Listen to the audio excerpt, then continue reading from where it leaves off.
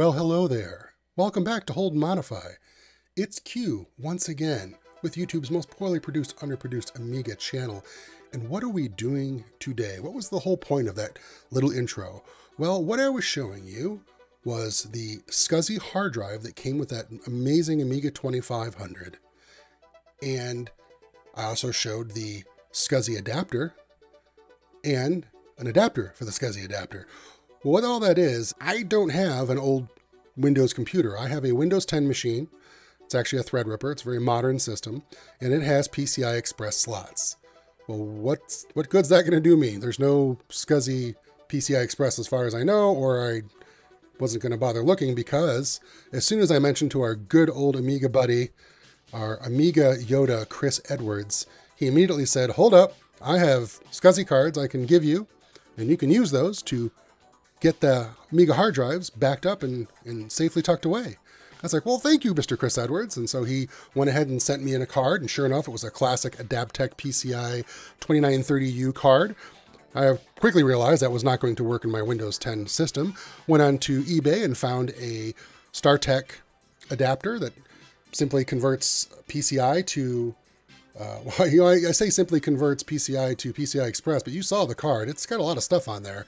You do have to provide it power, and what I did was I have an ATX power supply just loose.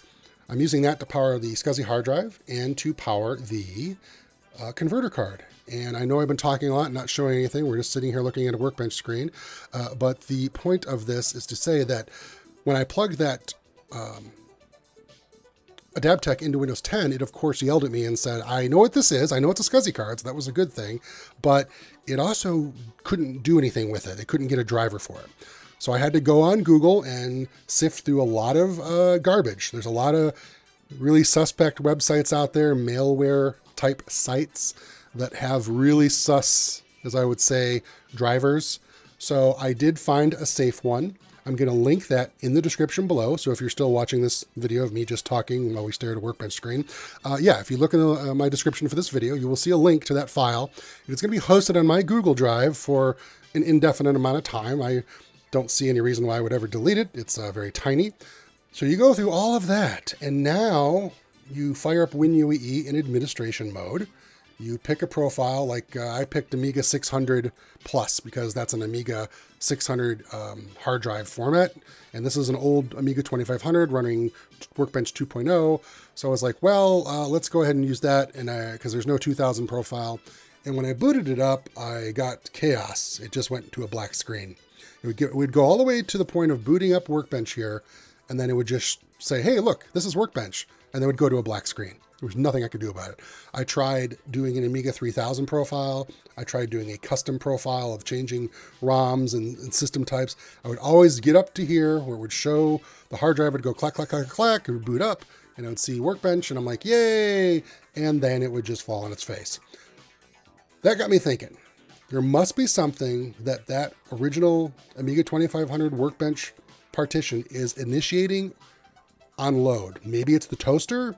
I have no idea, but something in that original Workbench partition is triggering something that's freaking WinUEE out.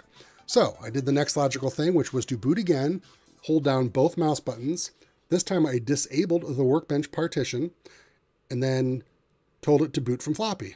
And I put in a Workbench 2.0 floppy. That allowed the system to boot. So here we go. We have a Workbench 2.0 floppy, and this is the Amiga 2500 hard drive and the work partition. How great is that? I think this is fantastic. And as you can see, all of this fun stuff is on here. This is a videographer dream come true. This was a workhorse Amiga 2500. I'm not going to open these files because these are private personal files, whoever this is. However, I went into this Invoices 1994 folder, and I also went into his Notepad folder. And oh my gosh, everybody, there is so much fun stuff in there. There is bid sheets, there's quotes for projects they're working on, there's notes for what they're going to shoot that day when they go on location and set up cameras. There's letters from customers, happy and not so happy. It's just a great thing here. And I also discovered this Roll 'em Up, and yeah, it's an automatic teleprompting software. Isn't that cool? The point is, I have this real hard drive up and running in Windows 10 with WinUEE, and now I'm going to copy its contents to archive it to this network share in my PC, this DH4 over here. So what I'm doing now is initially I just copied all of the original hard drive contents to a network share on my real PC. However, when you copy Amiga files to actual Windows or Mac folders, even if it's shared over a network, there's always that risk that the bits can get a little weird. There's something about the, I don't know, the file size or the bits that add up to the total byte counts can get wacky. So it is always best to create image files in WinUEE and mount those as drives. So that as far as the Amiga is concerned, it thinks it's working with native hard drives, actual true native hard drives with a, and the data is going into a self-contained virtual image.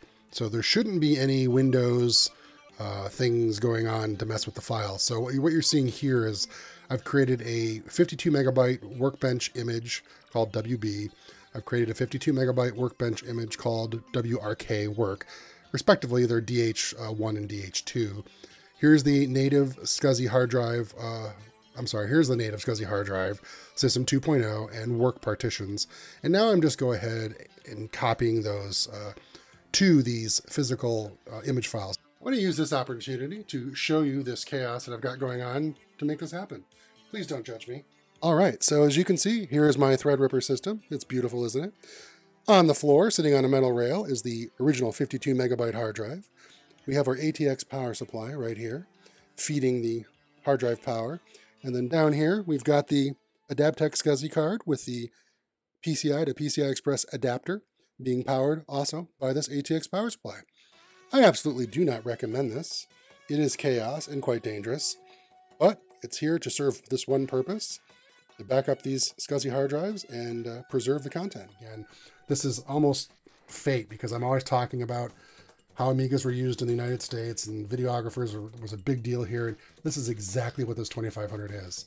It is full of stuff, like I said, just full of little goodies from that era.